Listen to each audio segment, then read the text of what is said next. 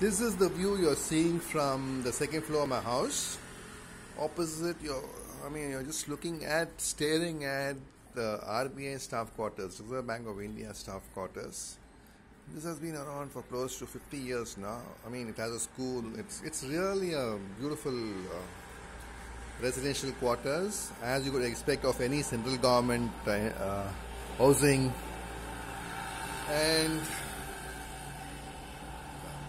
you see the road there. It's a very busy road. It's called the 7th Avenue. About 200 buses would zip up and down every day. A lot of dust pollution, noise pollution, but you get used to it, both noise and dust. They're after all Indians. From here, the beach is 1.2 kilometers exactly. Say 10 minutes walk. Again, a crowded place.